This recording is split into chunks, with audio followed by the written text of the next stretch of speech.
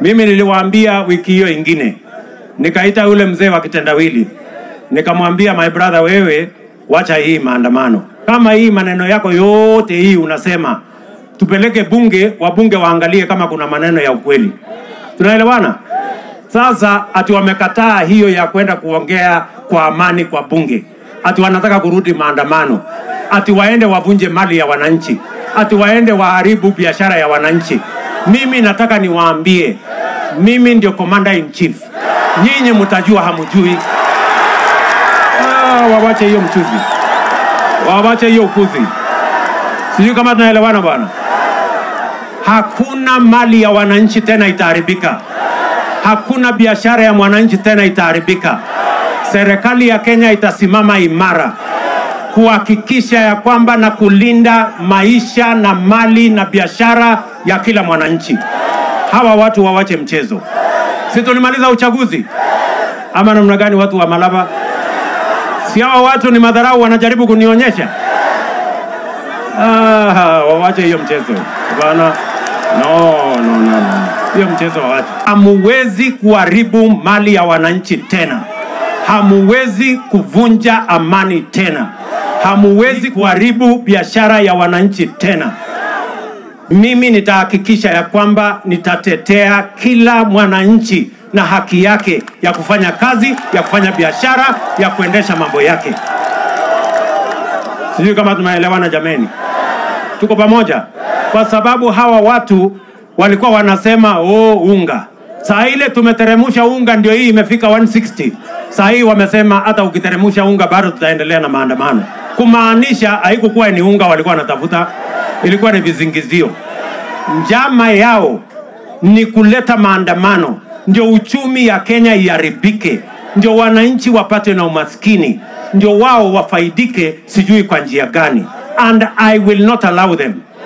They will not. And I want to tell my friends, please, for the avoidance of doubt, there will be no demonstration to destroy people's property.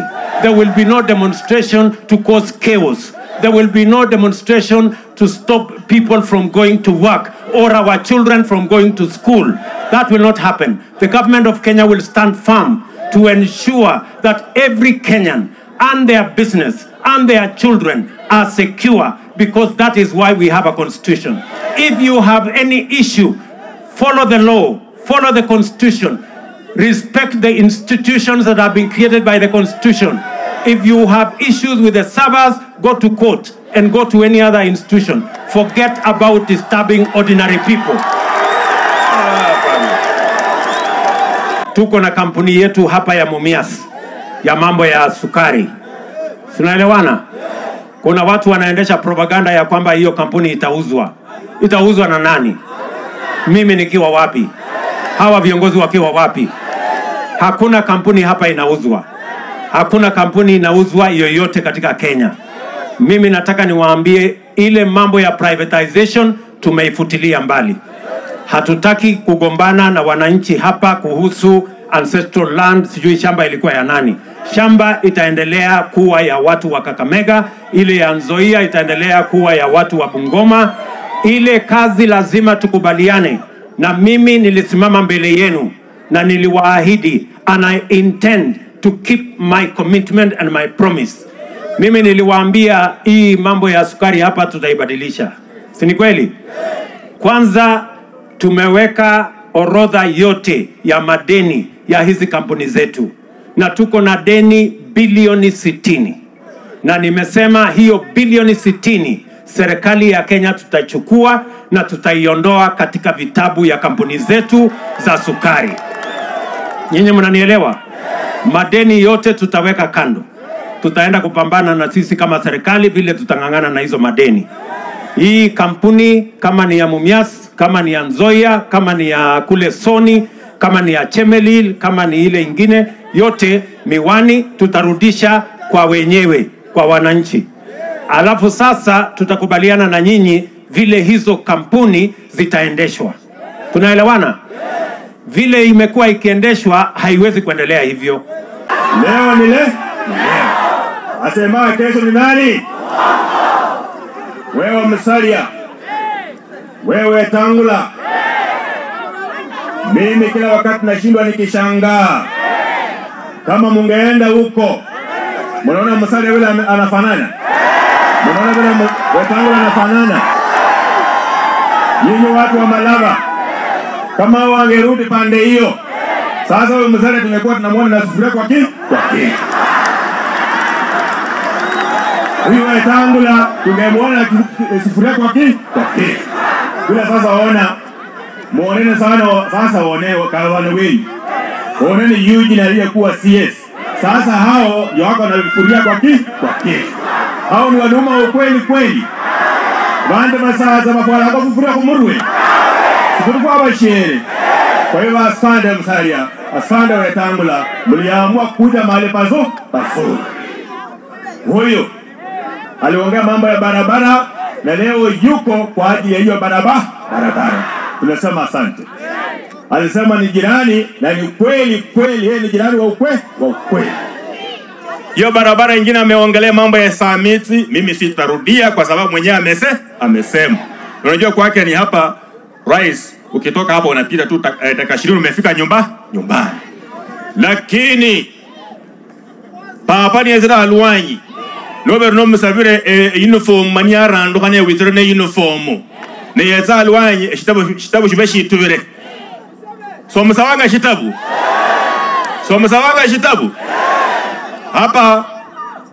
Rais mpendwa, watu hawa ni wakulima wa miwa na mara mingi wanapata pesa mingi sana, na hiyo pesa kupokea wanaenda Webuye, unaenda Kakamega, na mara mingi wazee wakienda huko pesa inafanya nini?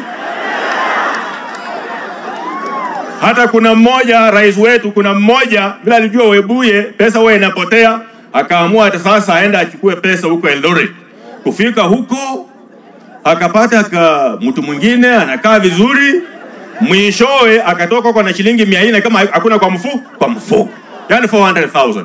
Na kuomba rais mpendwa, hapa Malava gavana wetu mpendwa ametupatia sasa municipality, ameifanyia promotion, na kuomba ongelesha tu KCB, ongelesha Equity, ongelesha Cooperative Bank, waleta banga wapi? Malava.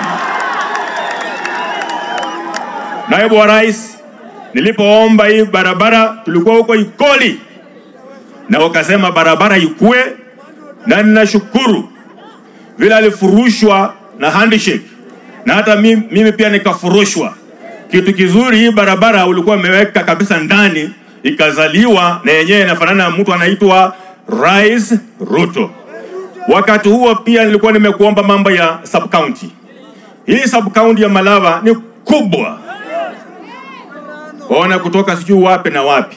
Ninakuomba leo rais mpendwa, hii sub county ndio nilikuwa nimesema huko Ikoli na handshake karibu maneno, na kuomba leo useme tu neno igawiwe mara ngapi? 2. Noko bana wewe. Malwingi no msasa watu.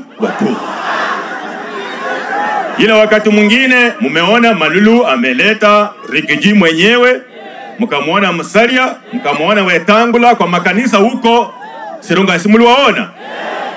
Privatization ya sugar industries ilikuwa inasumbua hawa watu. Leo hata tukirudi Bungoma, tunarudi tukiwa na kichwa juu na kushukuru kwamba mambo ya privatization umetangaza mwenyewe, ili Nzoia na Mumias na zingine zote zimilikiwe na wananchi wenyewe, na waweze kupata pesa kwa mfuko na tulime miwa na sukari ya kutosha.